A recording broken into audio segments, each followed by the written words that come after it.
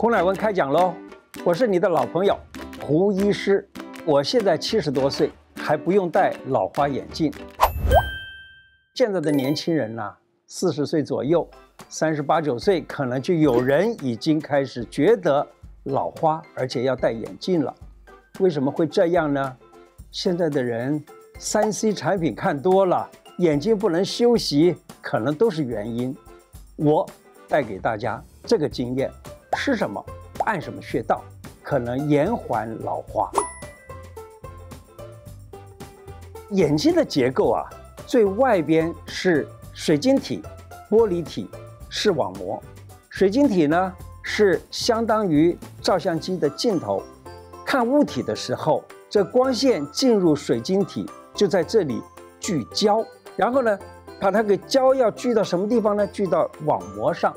那么近视眼跟老花眼，它们最主要的原因是水晶体外头还有一个东西叫做睫状肌。睫状肌收缩的时候跟放松的时候就不一样了，收缩就会使得水晶体变薄，聚焦就可以到比较后边。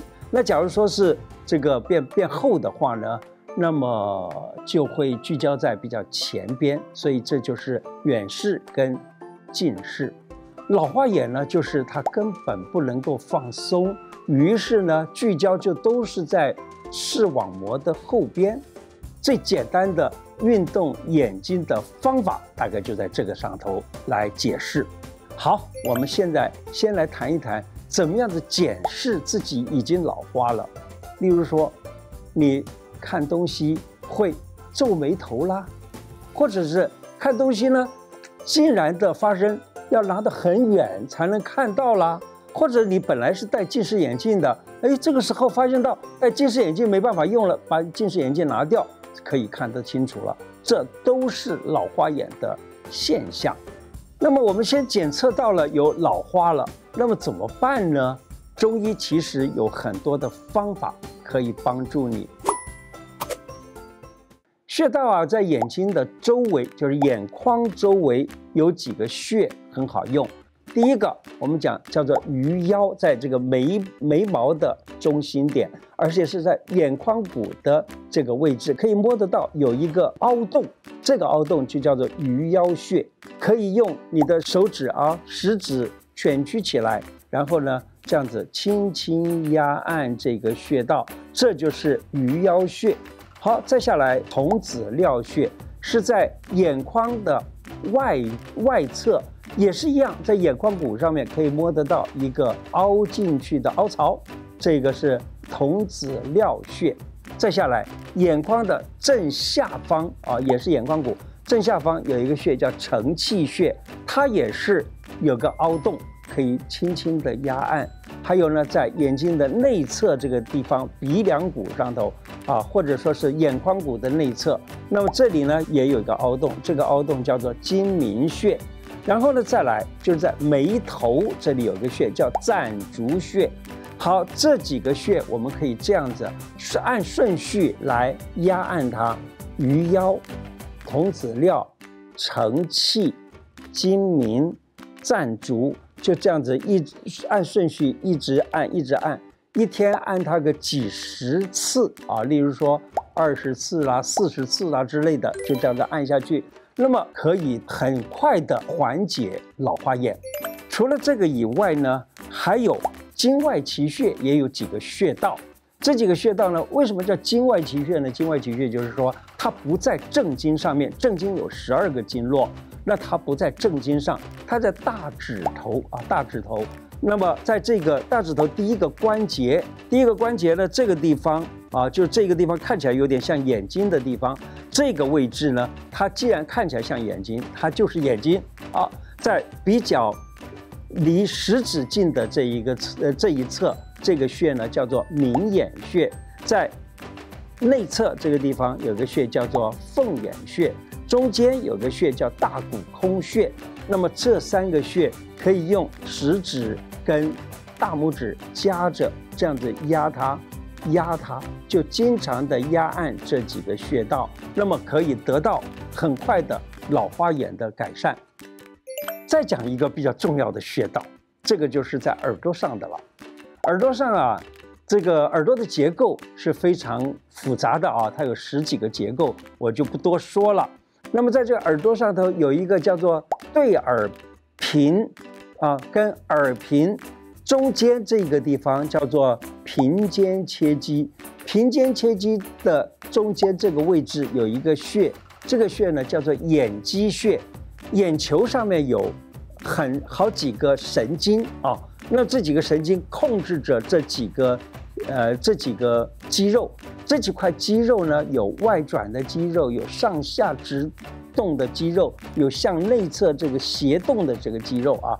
这几个肌肉都在这个穴道叫做眼肌穴来呈现。所以呢，经常压按一下眼肌穴，可以使你的眼睛动得很快。再来讲一个穴道，叫做颈三穴。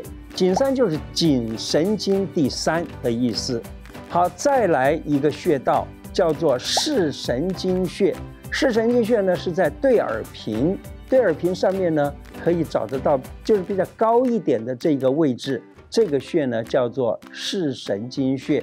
这3个穴道啊，这3个穴道轮流的压按，视神经、颈三还有眼肌，就这样子压的时候，请你闭上眼睛来压啊。近视眼也好，老花也好，甚至于弱视都可以，因为这几个穴道的经常的压按，闭着眼睛压按，大约半个小时之后，你再张开眼睛，你会发现到看东西都变清楚了，不管是老花眼或者近视眼。所以呢，这也可以说是给近视眼带来一个很好的方法。那么我自己本身以前也戴近视眼的眼镜，那等到后来我在教课的当中，有一位学生说：“老师，我帮你扎针，就扎这几个穴道。扎了以后呢，没想到竟然的近视眼也不见了，老花眼也没有了。因此呢，这是算是我得到的一个 bonus 吧。”再来跟大家介绍一些运动的方法。刚才不是已经跟大家谈到过睫状肌吗？在年轻人的话呢，睫状肌要收缩要放，收放自如，这样子的话呢，他就什么时间都看得很清楚。可是当到变成老年人的时候，他的睫状肌啊，几乎就不容易再放松了，就是一直收缩着。所以老年人看东西就变得成像在视网膜的后边。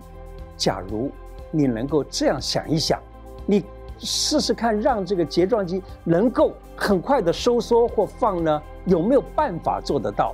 其实我发现到一个运动非常好的，就是打羽毛球或打乒乓球。当你打乒乓球的时候，眼睛一下看那个球在远方，一下看乒乓球在近方，就是一下看远，一下看近，一下看远，一下看近。这个睫状肌呢，就一直在做很快速的运动。那当然打羽毛球也一样。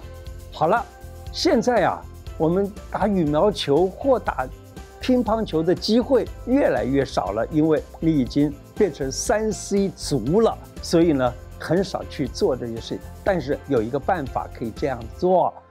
我有一次看到一个节目，他有个人呢就讲了，他说可以拿一个东西或者拿你的拇指就这样，你把你的眼睛聚焦在你现在看的这个东西，然后呢，很快的去看远方的一个文字或一个图画，把它看清楚，再看这边，就这样子交替的看近，再看远，再看近，再看远，就这样子做多次以后，你的睫状肌就会越来越灵活，越来越灵活。就像那跳舞的人，他每天在那里劈腿拉筋，那么到时候他要跳舞的时候，一下就可以拉起来。那我们的眼睛的这个睫状肌也能像跳舞的小朋友一样，做那样子的训练，结果呢，可以看得清楚了。有人问，可不可以就在家附近菜场或者是水果摊呢，买一些水果或菜，能够帮助眼睛呢？当然有啊！现在的医学研究视网膜它有2种非常重要的细胞，一个是感光线的强度，一个是管光线的颜色。当你看东西不能够看得很清楚的时候，就是这2个细胞它们不够营养了。有没有营养的东西可以帮助它呢？有。那么水果里头只要是颜色只要颜色是红、黄、绿等等这些颜色的水果或者是食物都有帮助。例如小番茄、蓝莓、奇异果、苹果，那它们都是里头富含 vitamin A 这个 A 呢可以很快的补足视网膜几种细胞的营养。蓝莓呢，它里头含有花青素，也是现代医学常讲，而且是很夯的一个东西。花青素也是能够帮助视网膜的细胞的。听说苹果呢，又被称之为明目果，它里头含有一种元素叫硒元素。这种元素呢，在人的眼睛里头，说是只有含7个 microgram， 只有7个可是呢，老鹰的眼睛可以看得非常的远，看得非常的好，因为老鹰的眼睛里头说是含有人类的量的100倍，那也就是说它可以含到700个 microgram 那么高的这个含量，因此呢，苹果是一个不错的东西。还有呢，我还建议一个枸杞跟菊花，你可以长期的泡茶来喝。前面不是讲枸杞菊花对服可以怎么样，永无目疾。这个你没办法做成药丸的话，你就经常泡枸杞菊花茶来喝，对你的眼睛有所帮助。